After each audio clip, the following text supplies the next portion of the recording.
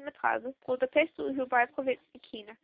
Kilden var sandsynligvis smittet over i Hunan og Burma, 800 km længere mod syd. De næste 20 år spredte smitten sig til resten af Kina. Ifølge folkefortællinger omkom der ca. 20 millioner mennesker. Derefter spredte sygdommen sig med Silkevejen til Mongoliet. Således blev den mongolske hær også smittet.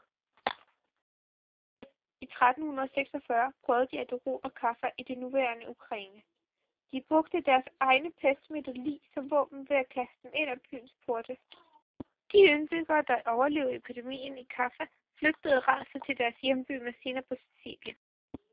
På vejen bragte de også sygdommen til daværende Konstantinopel. Derefter blev sygdommen videreført til Sicilien. I 1348 blev sygdommen også spredt til Italien, Spanien og dele af Nordafrika. Derefter til hele den vestlige og nordlige del af Europa i 1349, og herefter til dele af den østlige del af Europa i 1352.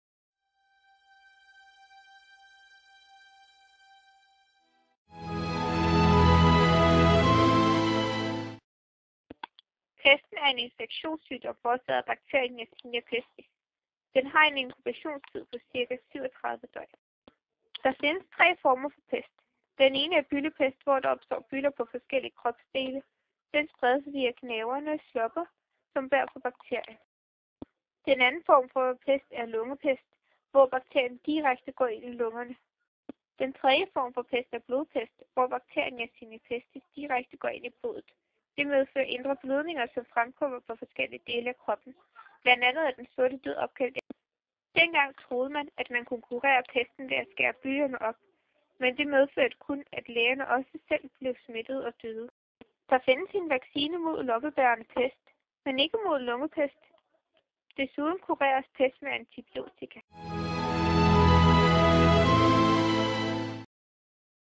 Dengang var der nogen, der mente, at det var Guds straf, at pesten fremkom og dræbte så mange mennesker. Dengang var der også andre, der troede, at årsagerne for pest var, at planeternes placering havde fået det indiske ocean til at fordampe, hvor alle fisken så var rådne, og at lumpen så var nået til Europa. Derfor bar lægerne dengang et næblignende maske, hvor der i spidsen lå noget sødt duftende. Men årsagen for, at pesten så hurtigt spredte sig over hele Europa, var egentlig, at der var meget trængt og beskidt på gaderne, og folk skyttede, når de ville, og lopper og lus var normale husinsekter.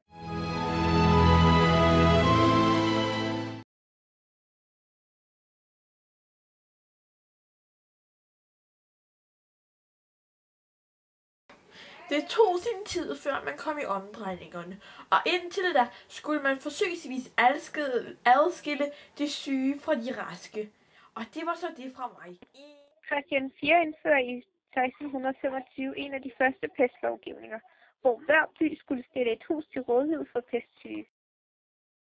Af pest var, da man fik større lovindgreb. Det vil sige, at man iværksatte kontrol med ind- og udrejse, og da man bestemte, hvem der skulle betale for pesthusene. I år 1700 udbrød der krig mellem Sverige og Danmark. Den krig blev kaldt for den store nordiske krig. Under den store nordiske krig bryder alle administrative rutiner sammen. Det bliver svært at kontrollere ind- og udrejse, og reglerne fungerer kun, hvis de bliver overholdt, og det gør de ikke under krigen. Efter krigen blev loven endnu en gang afholdt, og ca. 20-25 år senere opstod der mange jordskælv i Asien. Det fik den brune rotte til at blive hjemløs, så den drog videre til Europa. Den brune rotte udryddede den sorte, og den kunne ikke bære for Yersinia pestis bakterien. Sådan blev sygdommen også nedbekæmpet.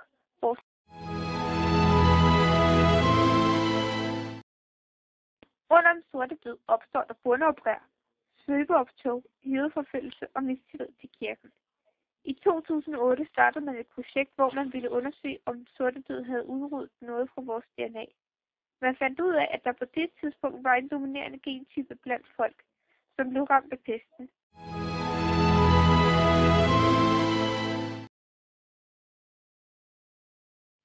Pest, AIDS, influenza H1N1 og influenza H5N1 er alle sygdomme, forskerne er bange for at blive til nye epidemier. I juli måned 2009 udbrød der pest i Libyen i byen Tobruk. Man blev bange for, at den ville blive til en ny epidemi. men hastigheden var ikke så hurtig, som den var i middelalderen. Den seneste pandemi var i 2009, hvor der udbrød en ny influenzatype, nemlig H1N1-influenza. Den ramte nærmest alle lande, men der blev hurtigt udviklet en vaccine mod sygdom.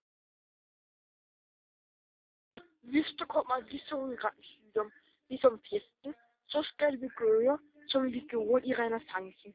Adskille de syge fra de raske.